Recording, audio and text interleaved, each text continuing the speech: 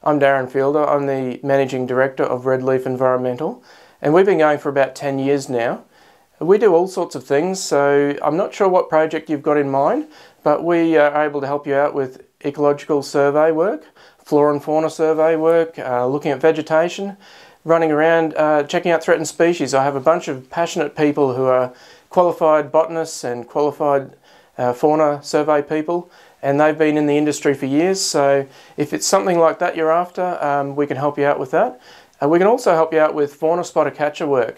So if you're doing a development where you need to take some vegetation out or any animal breeding places, we can help you out with qualified fauna handlers, and that's people who can look after venomous snakes when they're on your job site, or any possums or anything like that that might be in some of the trees you need to take from your site. If it's not that you're after, we also can help you out with environmental matters. So whether that's erosion sedge control, or it's working on a construction site where you need environmental management plan written, we can help you out with those sorts of things. So we have qualified environmental scientists who can do environmental audits and erosion sedge control plans, and we can also help you out with contaminated land issues. So if you're working on a site that's got contaminated land, we can do that for you as well. And the other part of our team is that we also do Aboriginal liaison and investigation. So our specially trained archaeologists, they're able to help you out on any Aboriginal liaison for any of your projects. We particularly work in well with local government, so we can manage that risk for you.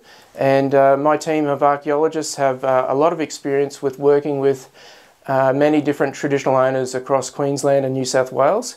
And so if you're after that sort of stuff, we can help you out there. The other part of it is that we are also native title specialists. So that's whenever you're on a site that needs to know whether you've got native title issues, look us up and we can help you out. I guess I really do encourage you to have a look at our website. We've got plenty of news articles on there. Also, if you want to take the time and go to our Facebook site, our Instagram site and our LinkedIn site if you want to get more information about us.